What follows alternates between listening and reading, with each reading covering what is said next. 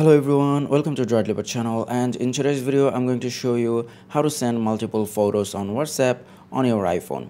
Now the first thing of course you need to do is open WhatsApp and then select the person or the conversation where you want to send the photos.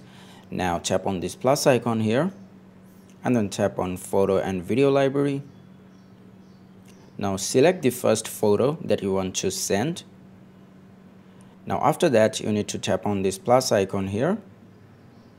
Now you can see that we have the option to select multiple photos. So let me just select a few of them and then tap on done. And at this point you can just tap on the send icon here, and that will send all these photos that you have selected to that conversation or to the person. And that is how you send multiple photos on your WhatsApp on your iPhone.